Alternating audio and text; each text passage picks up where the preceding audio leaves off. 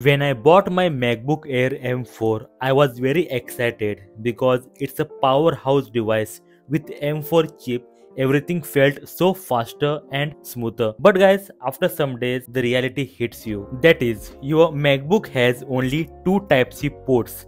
And here, if you're wondering how to connect your monitor, SSD, SD card and charge at the same time, is it possible? Right now, no. During this time, something like USB-C hub ports comes into action as your savior. Similarly, today I have Portronics Mport USB-C hub for you. In this video, we'll review this port by port and also will tell you what is good for you, because here the USB-C hub port can be different as per your requirement and your device you are using. Stay till the end, watch this and I hope it will help you. Let's start the video now. But guys, here note one thing, this device is available under $1,000. So whatever devices are available under $1,000, for them comparison. For higher version, go ahead find them, but under $1,000 it is the best one. Why? Let's see. We'll keep it simple.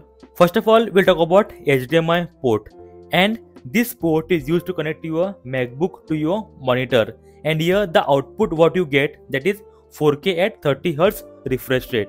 And now here comes the main part. If you're a normal user, college student or watching movies or browsing, then this output is okay for you. If you are a gamer or edit videos or a video editor at high-end level, then I would recommend go for a higher version which gives you 4K at 60Hz refresh rate, because the output what you see and the work you're doing, there will be a lag in between or not a smoother process. Go for a higher version, 4K at 60Hz refresh rate. Few best recommendations, link in description, go and check them out. And now talking about second port, that is your USB ports, which are very important for transferring your data, right? So basically here you have three ports. Two are USB ports and third one is USB-C for data. The first port USB 3.0, and this port can be used for transferring your data. Basically here the maximum speed what you get, that is your 450 megabyte per second, which is not good because your MacBook's native port has a higher speed, that is your 1050 megabytes per second. It is okay for transferring smaller files, but for bigger files not a good option. But don't worry, there is another port available for you for a higher speed, USB-C port for data. And basically the speed what you get here is just like your MacBook, 1050 megabytes per second. Third port, that is USB 2.0 for your mouse, keyboard or webcam, that is okay. Next, USB-C port is very important because it is for charging your MacBook, and the one I have that gives you power delivery up to 60 watts, and mine is MacBook Air M4, which can be used or can have a up to 70 watts charging power. 60 is okay for me, but if you have a other MacBook like MacBook Pro, it requires a 100-watt charging. So always go for a USB hub port which gives you higher power delivery up to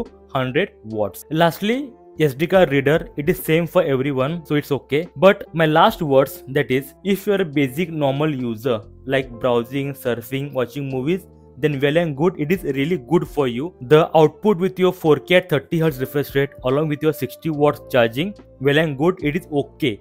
But if you are a pro user like gamer, video editor, or you have a higher device like your MacBook Pro user, then I would recommend go for a higher device. Otherwise, well and good, it is a really good device under $1,000. So that's it. I hope you got the clarity. I hope this video helped you, and if yes, I request you please like the video and subscribe. Until then, thank you very much. Bye bye, take care, see you in the next video.